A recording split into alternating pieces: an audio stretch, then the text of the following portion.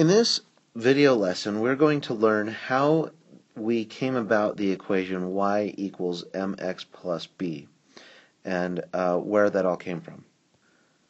Notice I have here a coordinate plane without little markings on the side to denote how far any units are, but I do have an ordered pair 0, 4 indicating where the line crosses the y-axis. That does tell me what the y-intercept is, but we're going to derive the equation instead of just write the equation for this specific line. What we need to note is that the slope here is also 2/3, and so I've got a slope of 2/3. Let me write that down. And that this triangle should be similar to any other right triangle created with its hypotenuse that lies along this line. Remembering that I had a triangle with a slope of 2/3 from the previous page, let me try and draw that. So it had a rise of 2 and a run of 3, and it was a right triangle that lied along this orange line here.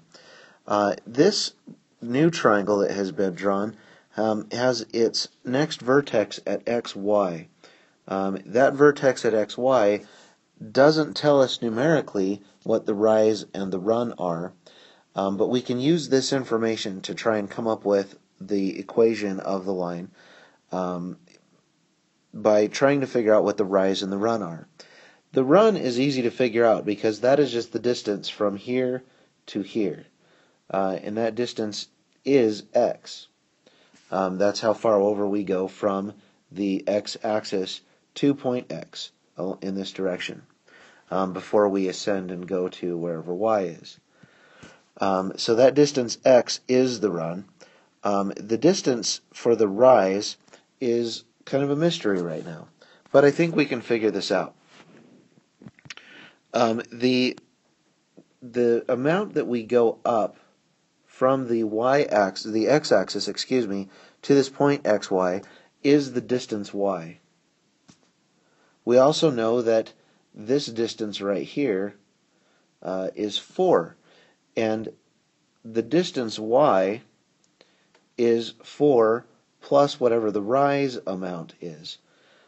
So what we can do is work backwards and say that this rise amount, that should be right here, is equal to y minus 4. And that's how much we go up, y being a bigger number than 4. So when we subtract 4, we're still left with some positive value for the rise. So rise over run, which we know from the previous triangle is supposed to be 2/3, should be equal to the same rise and run in this similar triangle. Rise again in the similar triangle is y minus 4 over the run, which is x. If we multiply both sides of this equation by x, we will get 2/3 x equals just the numerator left over, y minus 4. And then if we add 4 to both sides, we will get 2/3 x plus 4 equals y.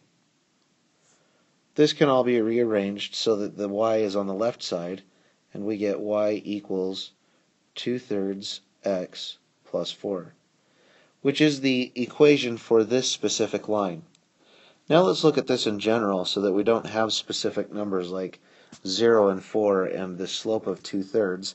We'll just use general values so that we can generally come up with the slope-intercept form of a line with variables only. Now in my picture I have general statements where the y-intercept is found at 0, b. We know that the x-coordinate is supposed to be 0 because it's on the y-axis.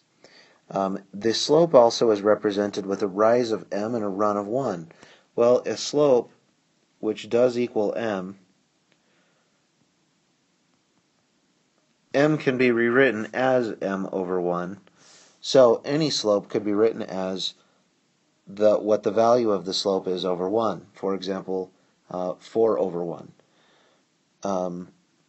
But in this specific example, or this general example, we don't know what the slope is, and so we'll just call it m.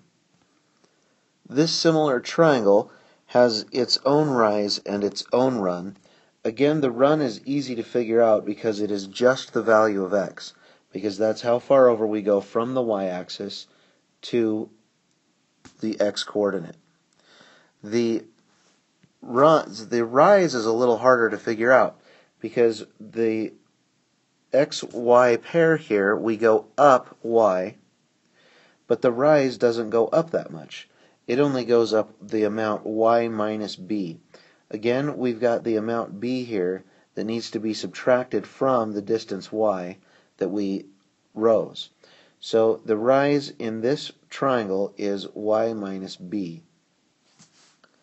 When we set this up as a ratio of rise to run, we would get y minus b over x.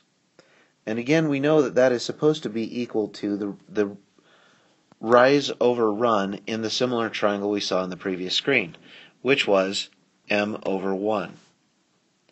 If we multiply both sides by x, we get a simplified form which says y minus b is equal to m over 1 times x. I'm going to stop calling this m over 1 and just treat it as m from now on.